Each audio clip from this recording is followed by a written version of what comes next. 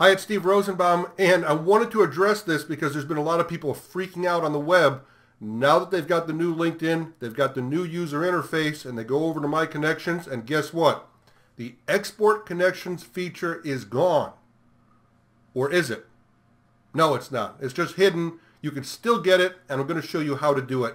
And it's all part of my 5-step process for LinkedIn success. So watch this video that follows, and I'll show you exactly how to get your connections and lots of other good data too. You can still get it from LinkedIn. Watch a video, I'll show you how.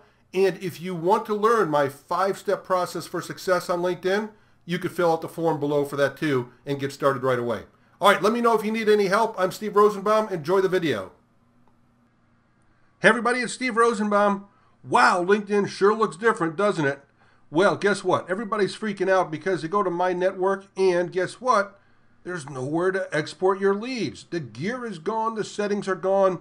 Oh no, have they taken this away too?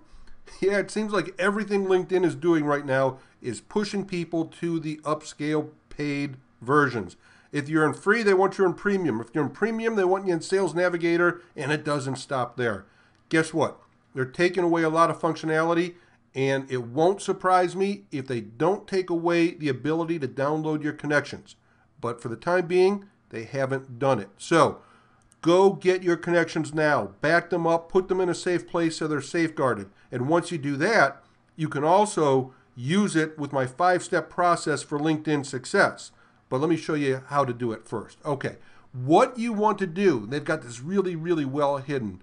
You need to find the privacy settings here. Go under your profile here, go to privacy and settings, and go to this page.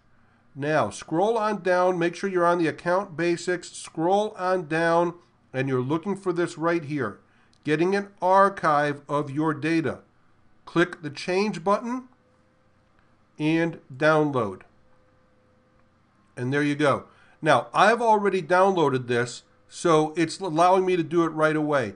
It will probably ask you if you want a fast version of your download or a large bundle of your download. What I would do is I would do fast right away, come back the next day and do the large bundle. Get everything. They're giving it to you. You might as well have it. But I suggest you do it right now. It's as simple as that. It's under here, getting an archive of your data. It takes about 10 minutes.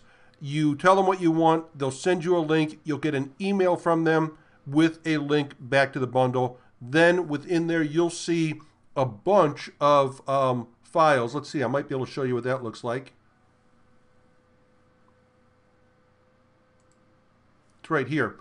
They will send you a zip file. This is what the zip file looks like, basic LinkedIn data export. You unzip it and you're going to have all these files in there, some great, great stuff.